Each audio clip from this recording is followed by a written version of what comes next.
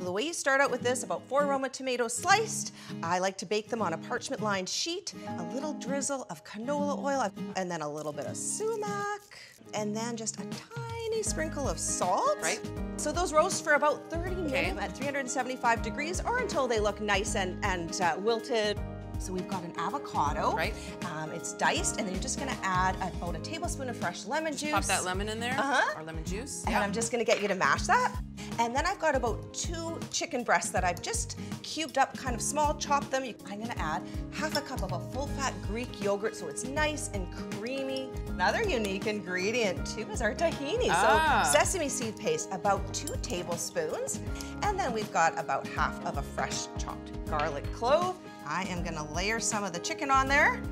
We have got a tray of our roasted sumac tomatoes.